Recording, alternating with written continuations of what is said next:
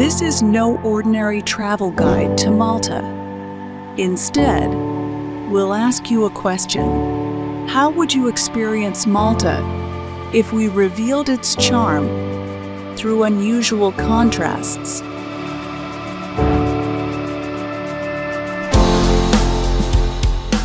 Malta's architectural excellence comes to life through well-preserved medieval buildings and churches, symbols of rich history.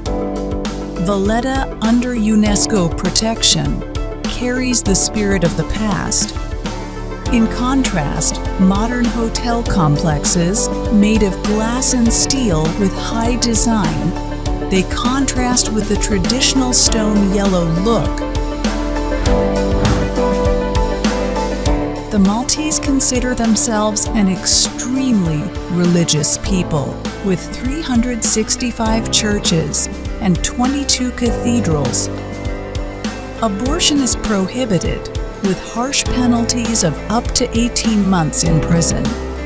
Yet, Malta supports the LGBT community and legalized same-sex marriages in 2017. Malta is a country rich in natural beauty, from beautiful beaches, valleys to fields, cliffs and underground tunnels. The azure window, the symbol of Malta, was an impressive stone window that stood for centuries, but nature itself decided to topple this icon, reminding us of our modesty and smallness compared to its inexorable greatness. As a guardian of tradition, this country still cherishes the production of old crafts such as saltworks, honey production, and the traditional production of glass products. On the other hand, Malta is becoming the epicenter of the modern information technology industry, attracting digital nomads and young professionals from all modern technology sectors. This small country has amazed the world with its rapid economic growth while maintaining one of the lowest unemployment rates.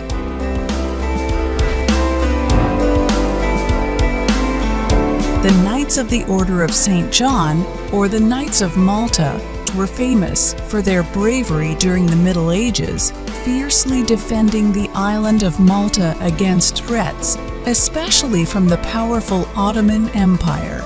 However, today's Malta is militarily neutral, outside the NATO alliance, with modest armed forces, but very proud of her past. Malta is more than an island. It is a journey through time and space, waiting to be explored.